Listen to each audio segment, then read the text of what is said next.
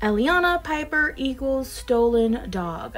Elliana has been fighting back for years now to get back her stolen dog. Piper and her mom Tiffany stole years ago. Recently on Elliana's social media page, she posted this very shady TikTok. So recently on Elliana's social media page, she participated in that one trend that goes along like, you wouldn't last an hour in the asylum that they raised me, and I believe she shows Piper's house. And when you read the description of that video, it says, to be fair, I kept choosing to go back when people were trying to tell me to leave, so kind of my fault. It did help me with my YouTube channel. I'll give credit when credit is due.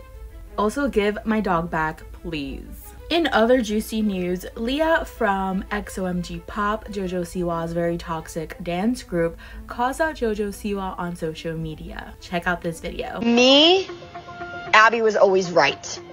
Now it makes sense why you treated us the way that you did. The shade. Speaking of JoJo Siwa, recently the Dance Mobs reunion has happened. I watched it and OMG, everyone is hating on JoJo. There is a scene where JoJo is being called out for calling out Chloe's mom, Christy. One of the bigger stories was a headline involving you and Christy. JoJo Siwa calls out former Dance Moms co-star Christy Lukiziak.